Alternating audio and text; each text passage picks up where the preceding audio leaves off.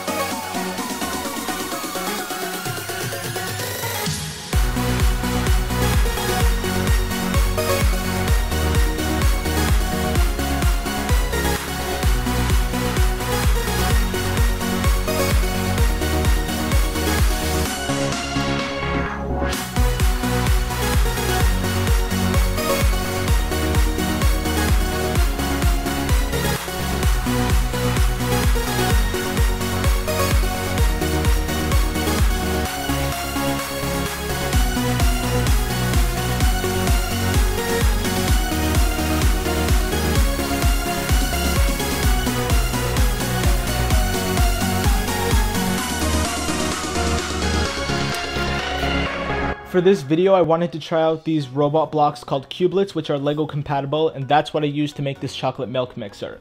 So first of all, we have this Lego compatible plate, which is normally a 4x4 Lego brick. Anyways, we can just snap it onto a normal Lego piece and it fits perfectly. On top of that, we're going to put on a Think cubelet, which is a battery box. You can turn that on if you want. I'm going to leave it off for now. Then we have a Sense cubelet, which are the eyes of the whole machine. And then we have an Act cubelet, which is a rotate piece. See, that rotates. And on top of that, I have Lego compatible bricks and a normal Lego gear, which attaches magnetically. Let's remove this. And when we turn this on, this isn't moving, right? That's because we need the eyes to see something for this to rotate. So we put in our chocolate milk cup, or something that should have the chocolate syrup and the milk in it, and this will start rotating.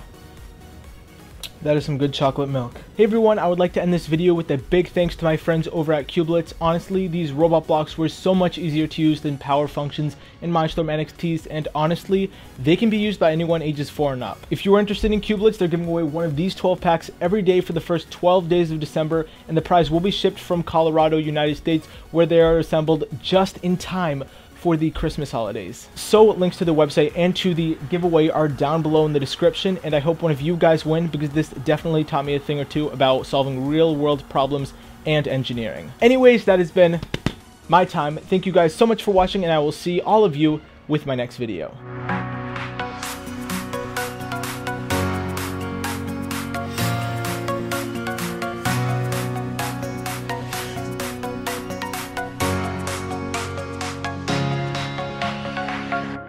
Make sure to follow me on Toys Amino at AstonishingStudios. This toy social media app is available on iOS and Android, so make sure to download it and follow me for some cool content.